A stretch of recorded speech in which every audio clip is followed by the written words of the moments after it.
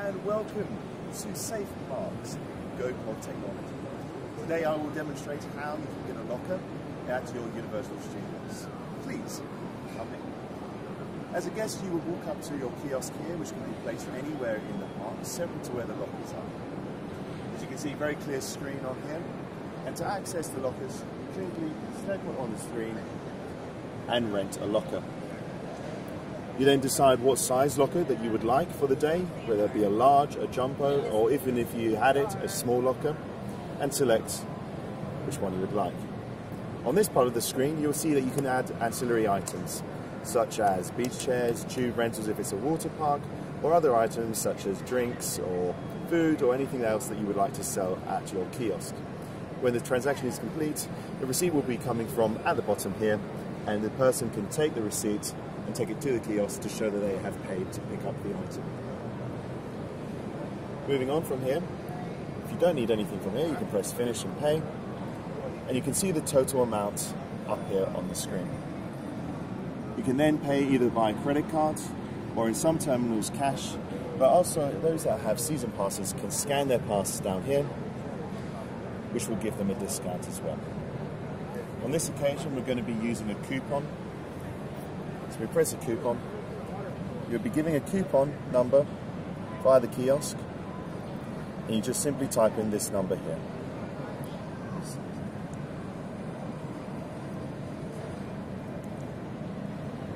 You can see this zeroes out the value, and now you enter a PIN that you will remember for the rest of your day. This will be used when you go up to the locker. You see it moves it around, and that stops someone from behind you from seeing your PIN. You see now we've been assigned 3030, and a receipt is dropped off. You do not need this receipt, but it just proves the cost of payment. We now go to 3030, which is conveniently here on this occasion. And you can see that the keypad is flashing green. This shows that this is the locker that you've been assigned to. You then enter your code, press enter, and it opens.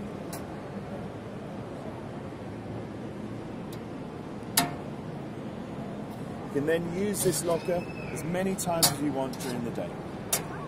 And when you're finished with it, you can just shut it. Then open it again by using your code. Like so. When you're finished with the rental, there is an end rental button at the bottom. You simply press that, shut it, and that rental is now over. That means that this locker is now open to everyone else to buy it at the kiosk. That is a very brief demonstration of the GoPod system. I hope you enjoyed it, and thank you very much.